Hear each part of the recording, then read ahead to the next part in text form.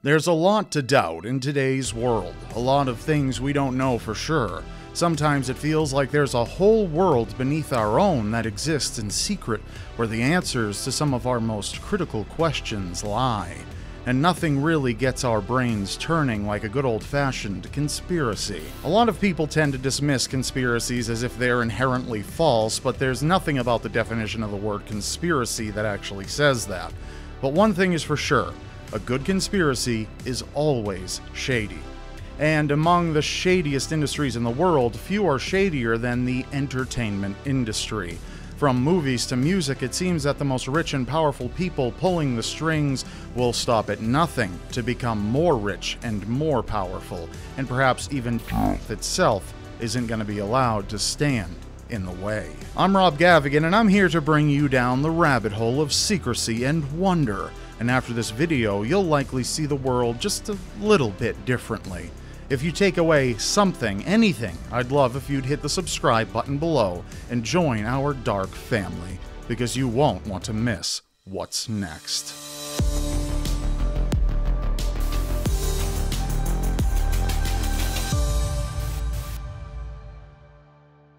Special thanks to Homescapes for sponsoring this episode of Seriously Strange. Homescapes is a wildly popular mobile game you've probably heard of. Use my QR code on screen now or the link in the description below to download while I tell you more. In Homescapes, you play the role of Austin, a sassy little butler who returns to his ancestral home, a mansion, you know, where butlers live, to renovate it and return it to its former glory. But there are a lot of mysteries and riddles lingering inside the old dilapidated mansion. By playing fun, addictive puzzles, you can get new and interesting items to replace the old crap that really needs to go. And Homescapes has had a lot of work put into it, with graphics that make you feel warm and fuzzy inside, and a full-blown, captivating story with new, interesting characters to meet all along the way. You never know what you're gonna dig up next, and who wouldn't want to flip a mansion? I mean, come on, but the money is just, it's so expensive. And yes, I am playing it right now as we speak, okay? Just don't judge me about it, alright? There's always something to do in this game, okay? Always something to do, which is what I love about it. I'm always finding new stuff, digging up new things, always a new mystery to be solved. I love that kind of stuff, and you should too. I mean, what do we do on my channel here? So join me in playing Homescapes. We all need to just relax and have a bit of fun every now and again, and as rich people say, there's no better fun than fixing up a mansion. You want to be rich, don't you? Better start thinking like a rich person then, huh? So, have some fun and support my channel at the same time by downloading Homescapes using the QR code on screen or the link in the description below. Every person who tries Homescapes out is actively helping my channel. So thanks to all of you who do, and now, on to the episode. There aren't many people out there who don't know of Avril Lavigne. If you were like I was in the early 2000s when she rose to fame, you probably couldn't stand her at that time. I was listening to actual punk rock, so to have some of my peers referring to Avril Lavigne as genuine punk was mildly infuriating. Not gonna pretend that I didn't have a thing for her back then. I did. But her music irritated me to my core. Back in my day, which is a phrase that makes me feel far too old, we had CD players to keep us distracted while on the way to school and during any downtime. We didn't have smartphones to entertain our every whim. So music was everything, even more than it is today. As much as I couldn't stand Avril's rise to fame, however, there came about a conspiracy theory that Avril herself wasn't too thrilled with it either. The conspiracy theory began on a Brazilian blog at least a decade ago and has experienced some peaks and valleys in terms of its popularity since then, with the latest resurgence of the theory happening back in 2017 on Twitter. The conspiracy theory suggests that Avril Lavigne is dead, and has been dead since sometime around 2003, between the release of her first album, Let Go, and her second album, Under My Skin. Avril experienced incredible success, signing a contract worth more than $2 million when she was only 16. Her debut studio album brought us such hits as Complicated and Skater Boy, two songs that saw wild popularity, much to my dismay at the time. After the release of such a hit debut album, Avril was understandably launched into the spotlight. This was something that Avril wasn't ready for. Before that, she was just another girl from Canada. Canada loves to send America all its very best. Due to the overwhelming attention Avril was getting and how quickly it came into her life, she was understandably shaken up by this. Suddenly, her whole life was in the spotlight. And the spotlight doesn't hug back. And with pressure mounting from her newfound fame, Avril Lavigne tragically took her own life. She was a girl that clearly struggled with a lot of issues behind the scenes, and it turned out that fame was the last thing she truly needed. But Avril was able to pull in a whole lot of money, and this made her label and the executives interested in pocketing as much of that money as possible frustrated. I can only imagine one executive looking to the sky and shouting, "Why'd you have to go and make things so complicated?" Am I right? A poetic twist to the short but brilliantly bright life of Avril Lavigne. However, the music industry isn't too keen on losing out on money, and they eventually turn their sights on a singer with an eerily familiar appearance. A singer who looked very much like Avril Lavigne, but wasn't at all famous in her own right. Perhaps with a little work, this new singer, a doppelganger of Avril, could take the deceased star's place on the stage, and no one would be the wiser. Enter Melissa Vandella. Now, as it relates to this theory, there are a number of different versions leading to the same general conclusion. It seems the most popular idea is that Melissa Vandella was a girl who looked very similar to Avril to the point where she was used as a body double during certain events, such as events paparazzi would be attending, to stand in for Avril, who was struggling with her mental health at that time. The record label knew Avril was a risk, but they couldn't have the money stop flowing. That's why Melissa was truly brought in. She was a look-alike, and with a little work, she could essentially become a clone. It wasn't long before Avril had taken her own life, died in an accident, or had otherwise vanished, and Melissa needed to stand in for Avril full-time. She needed to truly become the new Avril Lavigne. But no matter the procedures she went through or the studying of Avril's life, there were clues here and there that revealed the new Avril Lavigne was an imposter.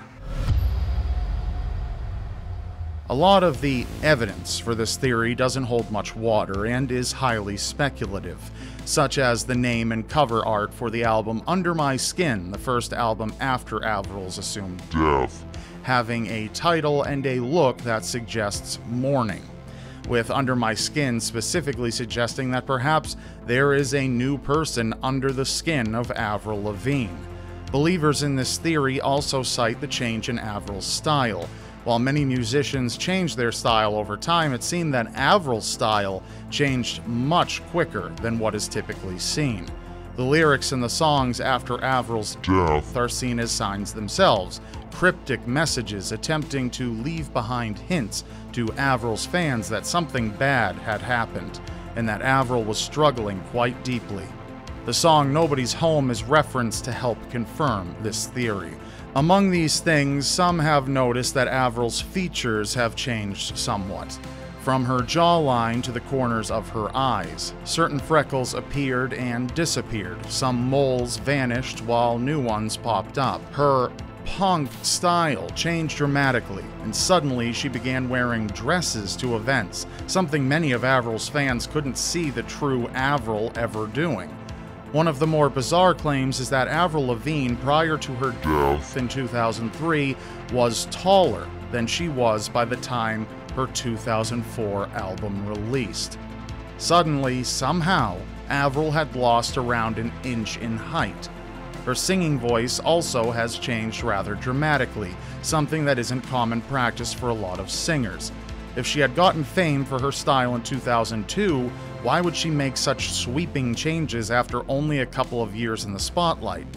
Then fans began to notice that the autographs they'd received from Avril Lavigne before her assumed death were much different after, and have remained different since. This also goes for her handwriting prior to death and her handwriting since. It's easy to see the differences here. One additional bit of evidence that seems to indicate something bizarre is indeed happening behind the scenes is a photo Avril had taken of her in recent years, where she had her fist raised up slightly in front of herself, and on her hand was written one word, a name. That name was none other than Melissa. Why this was written there, fans have been unable to ascertain. All the same, however, if a real Avril Lavigne was looking to quell the voices of conspiracy theorists, this didn't help in any way whatsoever. For a lot of people, this was essentially all the confirmation they needed.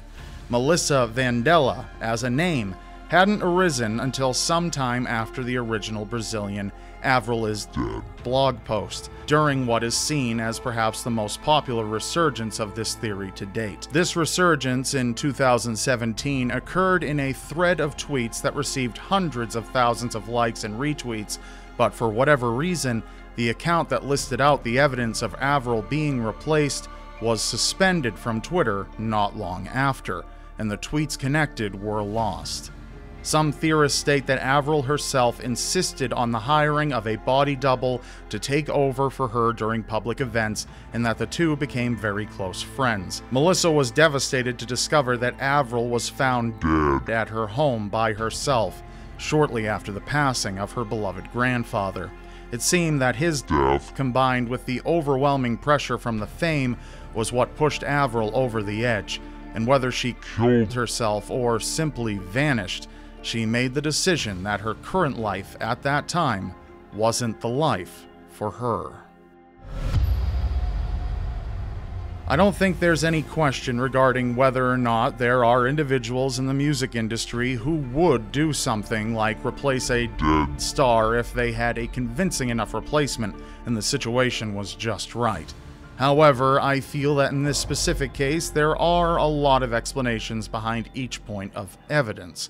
But if somehow the label happened to pull off the total replacement of one of the biggest stars in North America back in the early 2000s, then who else out there has also been replaced? And before you say it, yes, Paul McCartney, don't worry, I know. But I don't want to sit here and try to disprove this theory. Truthfully, people are going to believe what they want to believe, and that's exactly what I want all of you to do as well.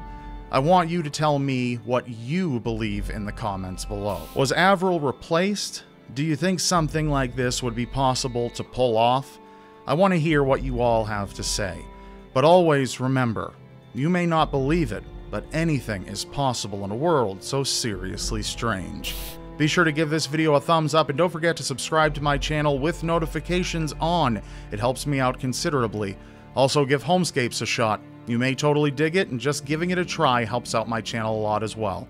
Watch the shadows and stay alive out there.